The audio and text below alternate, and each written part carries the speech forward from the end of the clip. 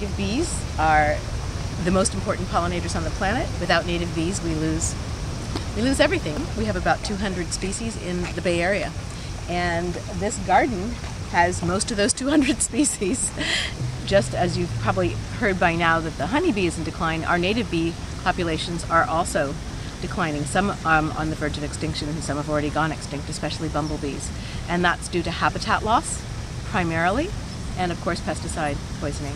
But habitat is the key, and so whatever urban gardeners can do to provide these oases of pollen and nectar-rich habitat, forage for bees, the better the healthier our populations will be. One thing you'll notice is that there are blooms of all different heights, colors, shapes, because our bees come in many, many sizes. They range from less than 1/4 of an inch to 1 1/4 inches in the case of bumblebee queens and carpenter bees. We have many, many tiny little sweat bees, and each of these bees has a preference for what kind of flower they'll forage on, or even a physical limitation. And then we have plants that bloom all the way through spring through fall.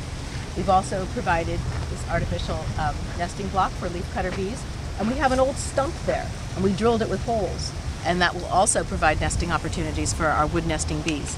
But leaving undisturbed ground free from, if you'll notice, there's almost no mulch on our ground, because ground nesting bees can't dig through a thick layer of mulch to get to the ground to excavate their nests.